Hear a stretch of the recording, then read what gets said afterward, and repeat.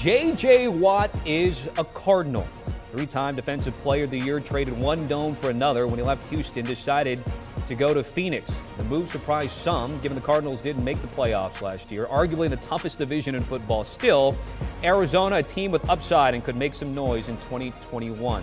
The deal is a reported 2-year contract, $31 million with 23 of that guaranteed. So you take a look at the draft notes here for his former team of the Houston Texans. No first or second round picks, of course. And for the Cardinals, they do have 5 picks in the draft, and their first round selection will come in the mid-first round at number 16 overall. Let's bring in our NFL draft analyst to break down what the J.J. Watt signing does for both teams in the upcoming draft. And who am I talking about? Of course, Ryan Wilson of the Pick Six podcast. So let's break down what we just saw right there, including a pick that you had for the Cardinals. But first, let's start with the Texans, his former team. Yeah, the Texans remain in bad shape, Tommy. The conversation starts and ends with Deshaun Watson, what his future holds. It certainly sounds like he does not want to be there. It also sounds like the new GM, Nick Caserio, has reportedly said that he doesn't want to be the guy known for trading Deshaun Watson. I guess you also don't want to be the guy known for making Deshaun Watson do something he doesn't want to do and torpedoing your organization worse than they already have. So they don't have a pick, and you mentioned this the first 2 rounds. They don't pick until pick 67 because of some previous trades, including Larry Tunsil. So what do? Oh, by the way, you also don't have any cap space. So they're in a bad way. I think the best case scenario for them, Tommy, is to get out from under Deshaun Watson, get a boatload of picks, get some players in return, and start the rebuilding process now. Because if you wait until after the draft, until after free agency is over, after June 1, it only complicates things for you as the Texans. I say this rarely, but Deshaun Watson is one of the rare cases where an NFL player has leverage, and he has the most leverage here. And the Texans are over a barrel, even if they don't want to admit it. So they have to figure it out. They have to figure it out quickly because they need to jumpstart the organization, and they're not going to be able to do it with their hands tied with Deshaun Watson. All right, how does the J.J. Watt signing here impact the Cardinals now and their draft needs? Well, they did have needs along the edge before J.J. Watt arrived, so that certainly alleviates some of that. Yes, Chandler Jones and J.J. Watt are both north of 40. That's me, Tommy. So they can still play at a high level. That's the great news. Chandler Jones was injured last year. J.J. Watt did play, but he played on a really bad football team. I expect he will be revitalized once he arrives, much in the same way that we saw the wide receivers that came over from Houston, and I'm sure that had something to do with the arrival. So what do the Cardinals need now? Well, they need help at cornerback. They need help at wide receiver. We'll see what Larry Fitzgerald does there. I had them taking Patrick Surtain in the middle of that first round there, and they can certainly still do that if he's available. There's a chance he goes in the middle of the round, so he could go a little early, perhaps a little later. But if he's there, that's certainly someone you target. I don't think you take a wide receiver this high. They do have other players there. You go defense first, even with the addition of J.J. Watt.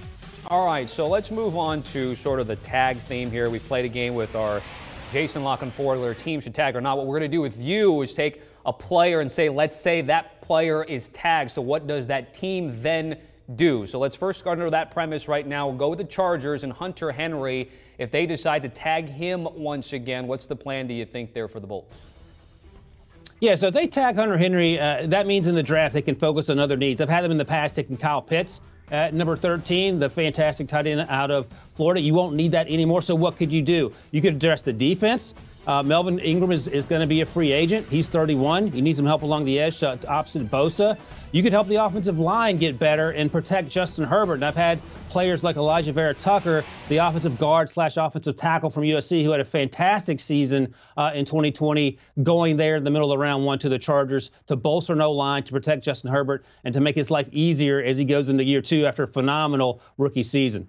Yep, he's been injured, but if the Chargers do franchise tag him for a second straight year, we're taking a look at about $12.7 million. Let's move to Pittsburgh and talk about the Steelers' Juju Smith-Schuster. Let's say he gets tagged, but that also means then they don't do Bud Dupree and some other free agents there. R-Dub, what do we think about this situation in the Steel City? Yeah, this is a long shot, and it's more likely than not that Juju Smith-Schuster's playing elsewhere. But let's just, for the sake of conversation, say they do tag Juju Smith-Schuster. They could then Try to re-sign Bud Dupree. Newsflash, they have no salary cap space, so that would require some maneuvering. They also had just franchised him in 2019, coming into the 2020 season. But they also need help. They'll still need help at wide receiver. They'll need help along the offensive line. They're losing a ton of offensive linemen, some to retirement, some to free agency. They need help at edge rusher, as I mentioned, if Bud Dupree doesn't come back. They need help at cornerback. And oh, by the way, Tommy, you might even want to think about drafting a quarterback there at number 24. I know it sounds like Big Ben's coming back. He's about to turn 39. In fact, today's the second. Today's his birthday. Happy birthday, Big Ben. Good news. The team might draft a quarterback to replace you. So for a team that won so many football games, started 11-0, they have a ton of needs, and they're going to have to address them primarily through the draft, only because they don't have a lot of salary cap space. Yeah, you're looking at it highly unlikely. Both Chase Claypool playing well, of course, as a rookie there for the Pittsburgh Steelers, making it a little bit easier if they decide not to bring back Juju Smith-Schuster. All right, we stay in the division, talk about the Bengals' potential tag impact on Carl Lawson. So he had a breakout season, and I say breakout in the Bengals sense of defensive football. He still played really well, and he'll be popular should he get to free agency. But he had 5.5 sacks last year, 5 the year before, on a defense that hasn't been very good. The good news about the Bengals, who picked number 5 overall, they're not going to take an edge rusher that high. They would probably do it in round 2 if they wanted to start there.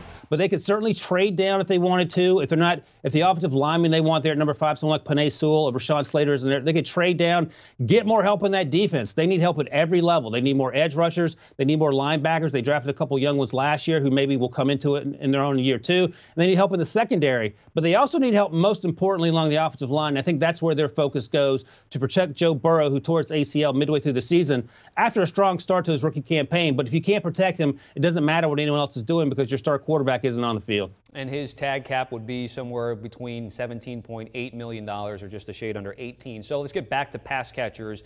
Chicago is dealing with the situation with Allen Robinson. Let's say he gets tagged. What do we think the draft plan is out there for the Bears?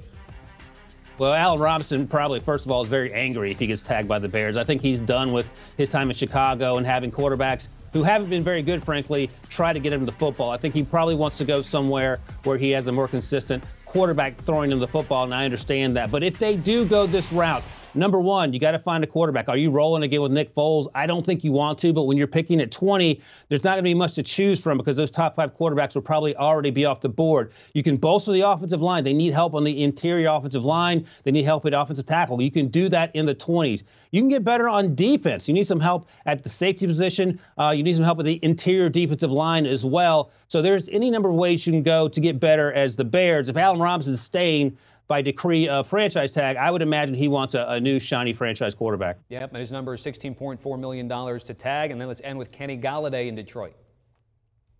Yeah, so Jared Goff would love this. Danny Amendola, Kenny Golladay, Marvin Jones all look to be hitting free agency. If you have to keep one, obviously you're keeping Kenny Golladay.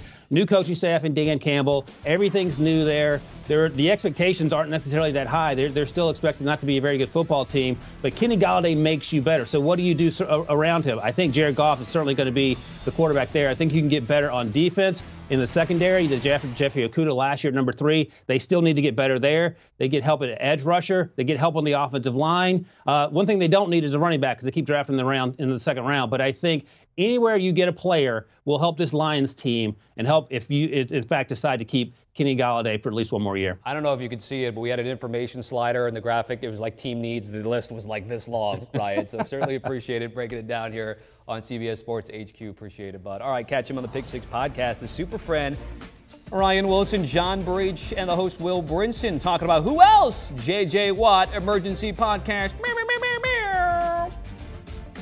Do you want a sports network that delivers everything that matters about the game? The highlights, the picks, the instant analysis, no yelling, no fake debates, no politics. Hit the subscribe button and never miss a moment.